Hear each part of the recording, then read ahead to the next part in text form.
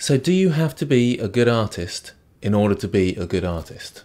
So what I mean by that is, do you have to be good at art or painting or sculpting or whatever your creative field might be? Do you actually have to be good technically at that in order to be a good artist? Well, I would say it massively helps, but no. It's so easy to get caught up in the skills that we use in order to be creative that we kind of forget the goal is actually to be creative. So we're too busy learning how to draw, learning how to paint, learning how to use the software before we actually think about what we're trying to create. And I would say that without creative thinking and creative thought, the tools and the art is kind of meaningless. And I think this is even more relevant now as we have machine learning, AI and so forth, and computers are really catching up with artists. At what point will they overtake artists and become more creative than we are? It's certainly the case that they will start producing realistic looking objects and game assets and drawings or whatever it might be much better than a human artist can, and that's not too far away now. What's further away are those creative ideas and those story and those elements that make us think, oh wow, that's really clever. I'm not saying they won't be able to do that in the future, but I think that's further away. So in a previous episode I talked about a survey and we had to look at the artwork and decide whether it was a photo or someone had designed it using CG. And we saw some amazing artists on there who were able to mimic reality really well. And there's an awful lot of skill there to try and replicate reality and make it look indistinguishable from a photograph. And I'm by no means saying that those people aren't artists, they're excellent artists. But what I am saying is sometimes we get so focused, particularly as 3D artists, about making things realistic and making them seem more real. And we think a lot about the techniques to get there and what sort of aspects of the program can I use here, what modifiers, what textures and so forth. But often we forget to be creative. Some of the best art out there is so simple, yet it really draws your eye and you think, oh, that's so clever, I wish I'd thought of that. So let's take a look at some people's art and think about the creativity versus the technical skill. So I'm just doing a screen capture of this stuff, but here for example we've got a great piece by Juancho Abed, perhaps? I'm not really sure, I'm sorry, I always pronounce people's names wrong. But look at this, this is absolutely brilliant. It's quite a simple idea, I mean it's quite complex technically, yes, but it's a simple idea. And do you need to be an artist in order to draw something like this? No, but there's a certain creativity which is really clever and it just makes it fantastic. Here's another sort of weird potato man thing, and this one's by Hammer, The Magical Lump of Coal it's called, and it's got a sort of pixel art idea to it. Some of my students really love pixel art, I think because again it's the simplicity, but you can be really creative, you can get your ideas down really quickly and you don't need that much skill, you just need to be quite methodical with it in a way. And it's this sort of creativity that's great fun. Here's another one, it's more complex, it's by Funk FZ, but this sort of simplistic pixel art style and really sort of blocky, I can't imagine there's many even beginner Blender artists that couldn't produce something like this.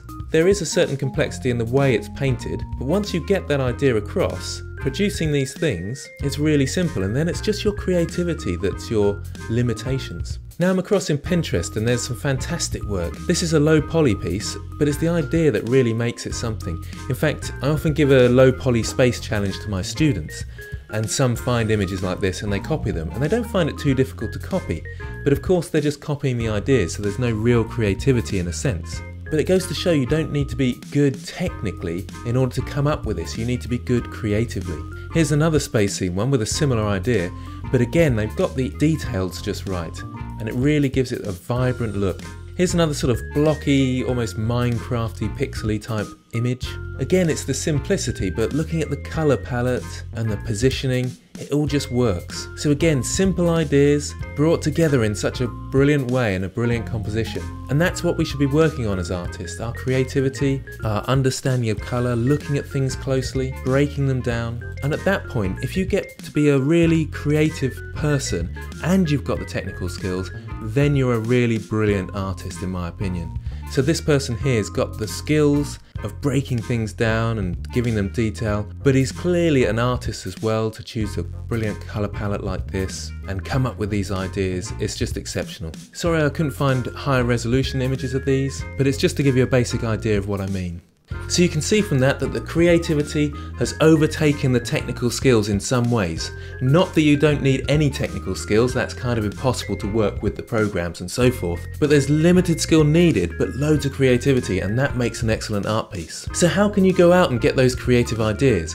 Well, as I've said previously, you've got to actually get out there, exploring places, exploring different things, trying things out. I think life can be so much more vibrant if you're really focusing and looking and trying to see what's different about something, see what makes something tick. Really look at things closely, break them down and think, how is that put together? And can I distort that and make it look funny or weird or cute or stylized in any way? I think low poly work is excellent for this, for developing your creativity and being able to take an object, break it down into its minute elements, and then think about how you can simplify that and make it stylized. And there's loads of low poly work out there, but some just look so amazing, and that's the real artistic, creative skill to get there. One of the main reasons I'm talking about this is I'm thinking about the current competition on the Discord server.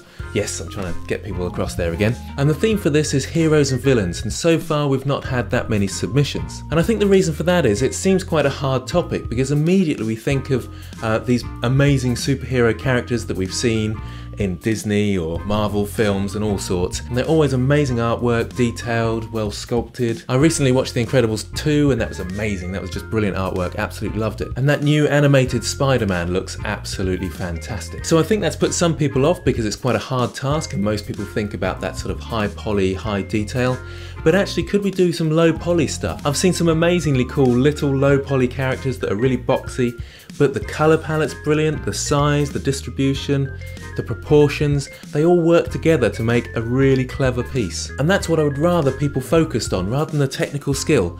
Focus on that creativity. So if you haven't already, get across to the Discord server, join in the chat there, tell us about yourself, join in the competition, make it simple but be creative, and you can get your picture on the wall if you are successful as the competition winner. Keep it fun, keep it simple, and I'll probably choose the most simplest ideas but the most creative. That's not to say I'm going to dismiss anybody that's put loads of effort in, of course, but the creativity is key. Okay, so I hope to chat to you soon, and thanks for watching.